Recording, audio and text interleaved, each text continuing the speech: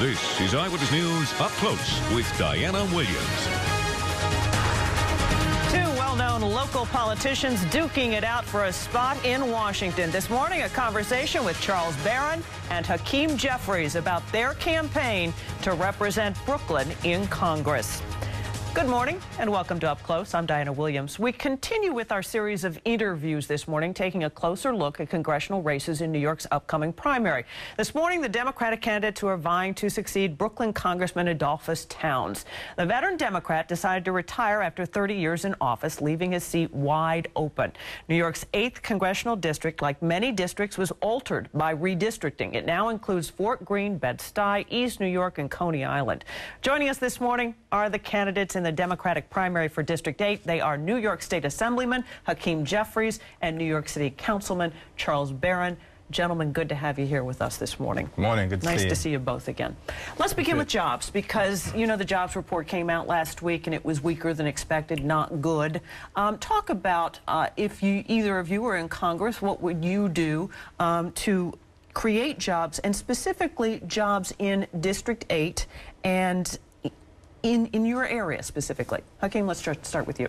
Well, you know, it's often been said that when Wall Street catches a cold, our community gets a fever. And when Wall Street collapsed in 2008, you know, with feverish conditions, our community's really been suffering from economic pneumonia. In many communities, Bedford-Stuyvesant, Brownsville, East New York, Flatlands, Canarsie. One of the things that I think we're going to have to do in terms of a national program, which I look forward to being a part of, is infrastructure, repair, and development, moving toward a green economy. When you talk about something like infrastructure, though, give me a specific. Well, we've got, you know, an MTA system here in New York City that's in a dramatic state of disrepair. One of the things that will be important in terms of congressional representation down in Washington is to make sure that we can fight for a fairer share of mass transportation resources that come back home so we can rebuild the crumbling system that exists in many parts of the congressional district as well as in New York City. Okay, Charles, what about jobs for you? When we say a national jobs program, we talk about infrastructure, we have to be specific. We're talking about bridges, we're talking about roads. Look at the roads in East New York and Brownsville and the 8th Congressional District. There's money for transportation in the Transportation Committee, the Appropriations Committee, to do that. Manufacturing jobs are leaving. We have manufacturing districts in the 8th Congressional District, but no manufacturing jobs. You know, what we need to do is when we say infrastructure, because those are the things all the politicians say, when we say manufacturing jobs, those are the things all the politicians say. I think this could happen. Let me just say this real quick. Major Owens and I are working on a $1 billion plan for New York State that will bring jobs in the health field, the green economy, green jobs, and then what they always say to our neighborhoods, we don't have capacity. We don't have capacity. Well, build something in the jobs program that will build capacity so that we can rehire. We got 30 million Americans out of work. One idea to create jobs was bringing Walmart in. And you and I have had that discussion before about Walmart. Walmart doesn't create jobs. You don't think. Where did you stand on Walmart?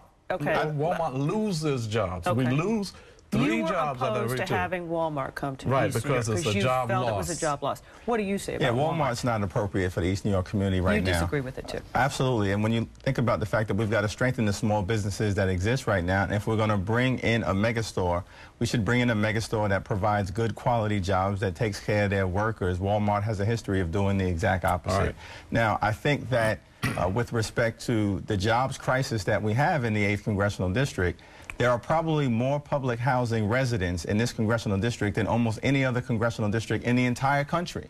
Many of those public housing residents are suffering from high rates of unemployment, unacceptable rates of unemployment in a city like New York, which is the greatest city in the world, some of the richest people in the world, but folks in East New York, Bedford-Stuyvesant, Canarsie, Coney Island who are struggling.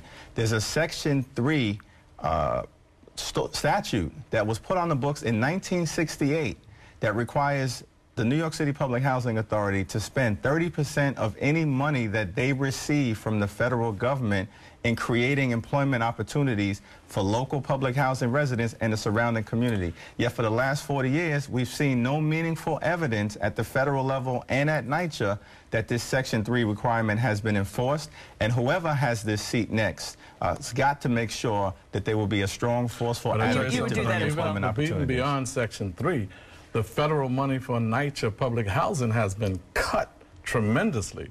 So even if you look at the capital budget for Section 3 projects, it's about $275 million in NYCHA's capital budget. They're not even using that for new construction. They're using that for repairs. So if you don't have the money in there to create any new construction like youth centers, NYCHA has a lot of concerns about crimes. You know, it only costs $20 million to build a youth center, hire the youth to build it, and hire them to manage it, and you can get some youth jobs that will really help our situation in our neighborhoods. Okay. I want to keep moving this because I want to get as many topics in as possible. So moving from jobs now to something else that was in the news this last week, and that was the Defense of Marriage Act, which could possibly be overturned. So I want to know where you both stand on same-sex marriage. In particular, how do you define marriage? And Mr. Barron, let's turn. I define marriage between a man and woman. I believe that 50% of the nation is for same-sex marriage, 50% is against. I think that we should not allow that to divide our communities. I respect those who want to get married. In our New York State, they passed same-sex marriage, so everybody can get married. Go ahead. And I just think that for those of us who feel that we're against same-sex marriage, that should be respected. Those who are for it, respect it, go ahead and get married. There are issues in our community that are far greater and devastating to our people. You know, we're looking at the poverty, the crime, and these are the issues that when I go around the 8th, that's what I hear. But I hear people talking about poverty. Same-sex marriage is a civil rights issue? No, when you mention civil rights, you know what happened to us in the civil rights movement? We were lynched, we were murdered, we were raped, we were tarred, feathered.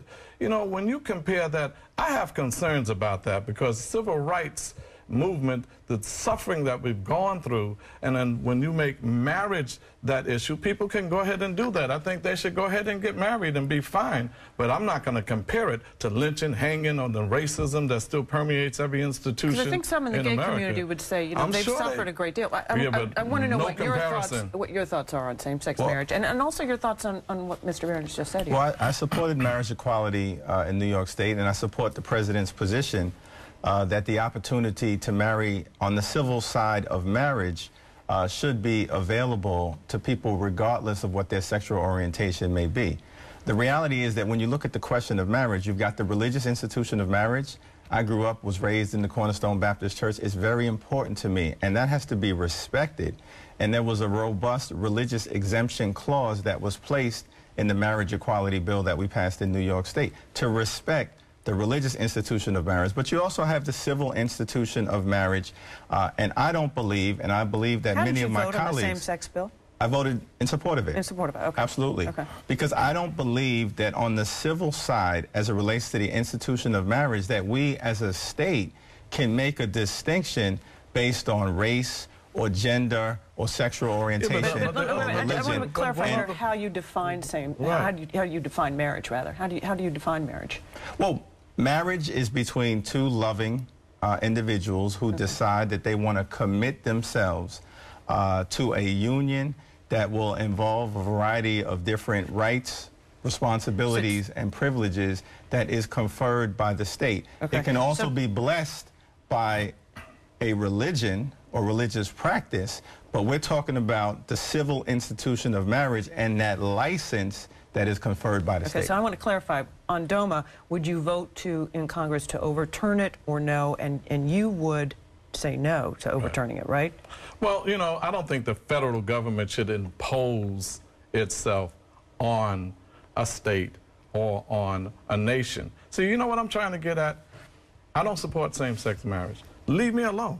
Okay. I should not be, you should not impose your values on me, and I don't want to impose my values on you. And you would say? Oh, I would absolutely vote to repeal the Defense of Marriage Act. I mean, because I think the reality is that we've seen people on the radical right, and they're going to try and do it to President Obama, have used wedge social issues to try and distract from the broader economic reality that their policies, the folks on the radical right, have largely been driven by protecting the wealthy and the well-off to the detriment of working families, to the poor, senior citizens, middle class, and others. But they've been successful in doing that in 2004, and we can't allow them to do it again. We capitulate too much to the right. We get reactionary to the right, and we can actually lose some of our values. So I think that we should be strong on what you stand for, and say, I don't want to impose this on the state, but nor will I allow the state to impose values on me. And sometimes it can't be just reactionary to the right. You got to assert who you are and what you're about. Hakeem, I got to take a quick break here. We're going to take a break. We're going to continue the discussion. We'll be back talking with Hakeem Jeffries, Charles Barron, Democratic candidates for the race for New York's 8th Congressional District right after this.